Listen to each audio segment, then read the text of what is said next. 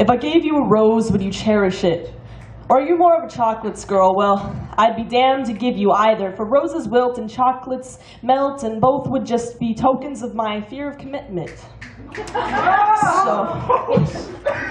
So how about I give you an invitation? If an invitation's not too bold, it's something shared, lived like myself, short-lived like myself, but full of opportunity, perhaps like a looking glass. It will show you the far-off possibilities of me.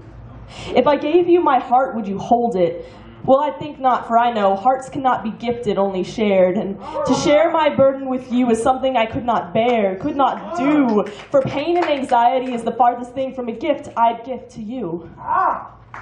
So what if I gave you a bottle of whiskey? Would we laugh and share stories into the night, drown in its superficial light, its amber waves of feigned glory? Or would we be something tangible instead?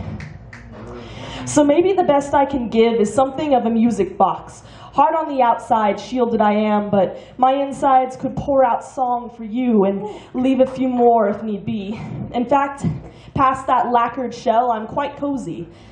Now, if I go proposing as much, I should give you some answers as well.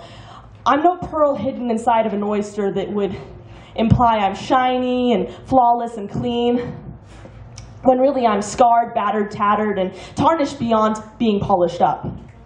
But you must also know I am scared, and I'd be a liar to say it was just because I'd had my heart broken. For many will tell you that that is where their fear stems, but mine is much older. Mine comes from a childhood of promises made of tissue paper, trust made of tissue paper, things so easily seen through or deteriorated that they aren't worth a single heartbeat wasted on them.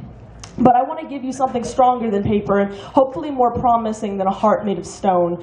So I hope that the looking glass teaches you something. And when it says I'm worth your time, I dearly hope that it's telling the truth. Christopher K on the mic, you guys. Everybody give